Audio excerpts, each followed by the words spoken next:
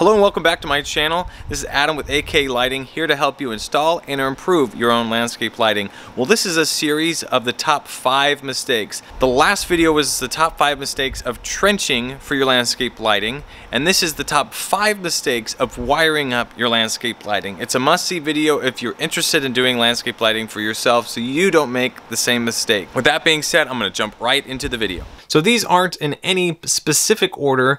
With that being said, number 1 is wired way too early. So over the years, I have learned that you just don't wire up the light to the wire just because it's there and you ran a wire to it. You need to make sure that you have all your ducks lined up in a row, because what happens if you actually need another wire there? Well, you've already wired it up. Now you have to cut it up, add that next wire, and then rewire it up. So you're going to give yourself more work by jumping ahead of yourself.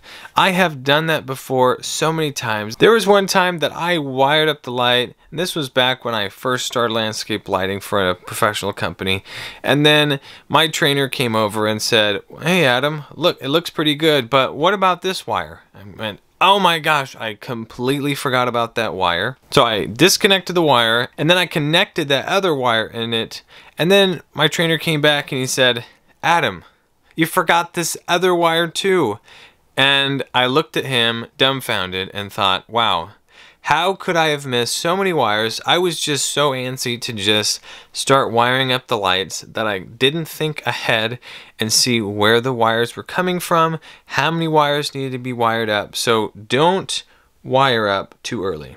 Now, number 2 is wiring the wrong wires together. Now, this is a mistake that doesn't happen very often, but I just recently did it again, and so I wanted to point this out, that it still happens to me or professionals even after doing it for a few years. So I was fixing somebody's front yard lights, and the person who had installed the lights before me would tie the wires kind of in a knot to keep it together. It's something you don't need to do, but that's what he did. And when I was rewiring the new light to these wires, I got confused of which wire was what. I thought I knew, and so what ended up happening is I wired the same wire to itself.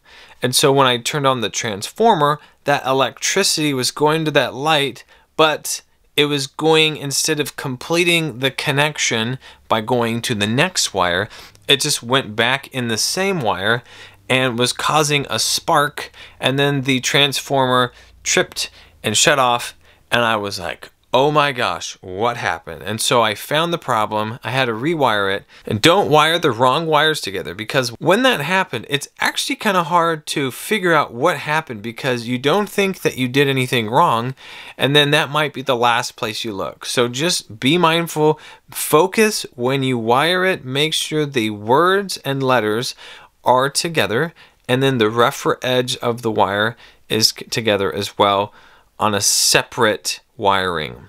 And don't have the words and wire together. Now that takes me to number 3. I didn't wire all the wires together. Now this goes along the same lines of the first mistake, as when you're wiring up the wires, sometimes every once in a while, let's say there are 3 wires that need to be wired up together. So you need to have 3 wires with writing and 3 wires with the rough edge.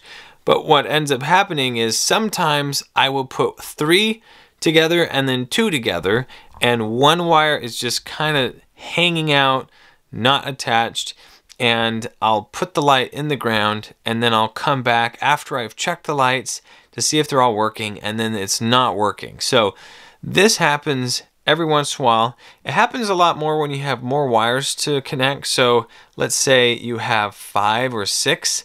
So you might, let's say you have 6. So you wire up 6 on one side and then only 5 on the other side, but you feel like you've put a lot of wires together, but you're still missing one.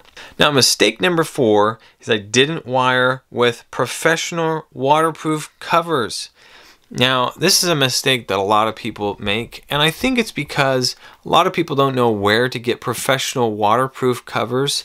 And the problem with this is when you don't wire it up correctly with that waterproof cover, eventually the dirt and water will corrode the connection of the copper, and the copper will lose that ability to pass electricity. And then the lights will stop working. And so in order to fix it, you'll have to cut out that connection and then make a new connection. So just from the start, just wire it up correctly with the right waterproof covers.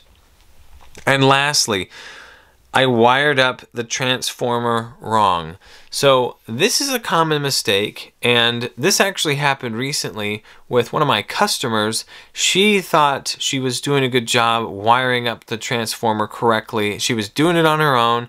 I didn't teach her or show her how. And then when she asked me to come out and look at it, she had wired the wires in the wrong spots. So make sure when you wire up the transformer, do it correctly. And the way that you know how is the letters or words go into the common spot. Some transformers only have one common port, others have two common ports, but make sure that none of the wires that are rough are in that spot. And when you wire up the wires that have the rough edge, those go on the taps. So the 12, 13, 14, 15 volt taps. Well, thank you for watching this video. Please give it a thumbs up and subscribe to this channel. Also, if you're interested in doing your own landscape lighting, there's a 25-minute video that you can watch that goes over landscape lighting. Check it out. The link is in the description below. Best of luck with your landscape lighting project, and I'll see you in the next video. Bye.